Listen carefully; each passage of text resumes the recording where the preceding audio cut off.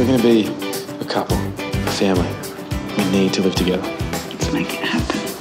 All I ever want is for you to be happy. I'm happy when I'm with you.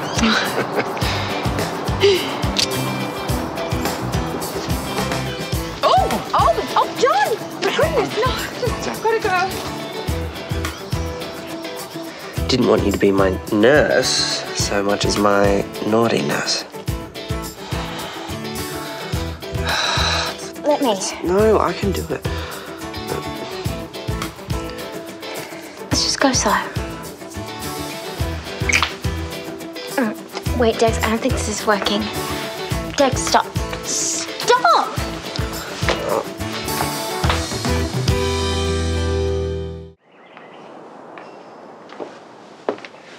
Marilyn. John. Look, I was wondering if we could talk. Actually, now's not a very good time. Sorry, John. Look, about this morning, I really Yes, feel like... about that, John. If you've come to apologise, then I accept, and we could just put the whole thing behind us. And if I haven't? Then I'm going to have to ask you to please stay away from me. Marilyn, No, John, this is wrong, and you know it. And I just won't be a party to this. I can't. And G'day, mate. What are you doing over so early? Here to pay the rent. How's Romeo? The doc reckons he'll have to stay in for a few more days yet. Oh, well, it's good he's getting the attention he needs. Yeah, young Indy's there by his bedside. I suppose it's not all bad. Oh, he's lucky, you know. He's got someone who cares enough about him to stick around.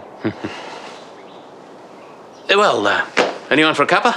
Actually, John was just leaving, weren't you, John? Yeah, I was. So I'll see you later. Yeah, see you, mate. You going to tell me what's going on there? Oh, don't know what you mean.